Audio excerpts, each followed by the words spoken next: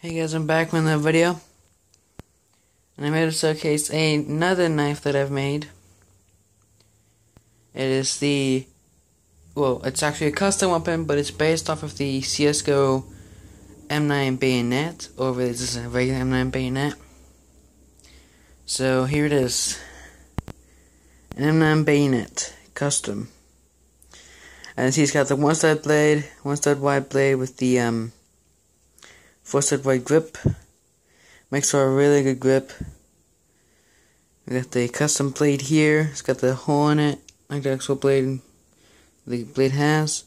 But I think it's a custom blade. It's more like a normal knife blade.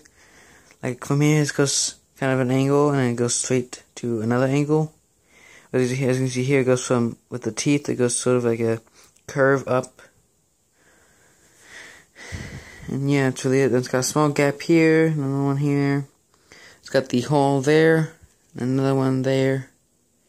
I know that this one's small, but that's the best I can do. I don't have any specialty pieces to help me with that, so I have to deal with this. I can't really show you the inside of the grip. Is kind of glued together, I guess you can say. If you were to make one of these, you can not have it glued. It's completely stable by itself, but I mean, it's stable enough they can actually hold and swing a little bit. But since I wanted to kind of more sturdy and not more of a because when I was holding, it was shaking. Like the blade was moving back and forth, really, like a lot actually. So what I did is I put like 3 little dabs there, and that was pretty much it.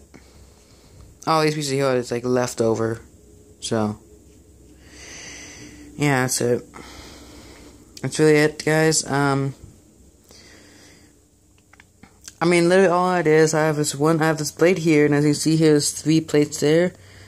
Those plates right there run through the entirety of this grip to here.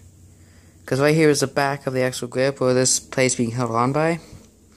It's a complete beam going inside the grip with jumper plates. If you don't know what those look like, it's pretty much like a 1x2, but with like a little stud in the middle. I don't know how to really describe it. Here, I'll just take this piece off right here. As you can see, this piece has 2 studs on it. Sorry for the dogs if you can hear that. There's just pretty much pay no attention to that. But as you can see, here's the 1x2. Pretty much a jumper plate is I get rid of one of these studs and put it in the middle of that, and that's a jumper plate, and that's what's pretty much inside this whole entire grip. So yeah, I don't know what I'm gonna make next. Probably another knife or something like that. I'm not sure. Because I'm kind of going through a sort of a, I don't know what to build. So, I'm just building knives over and over, doing custom ones. This is a brand new one. I've not built this yet. This is pretty much this is a custom knife. But that's really it.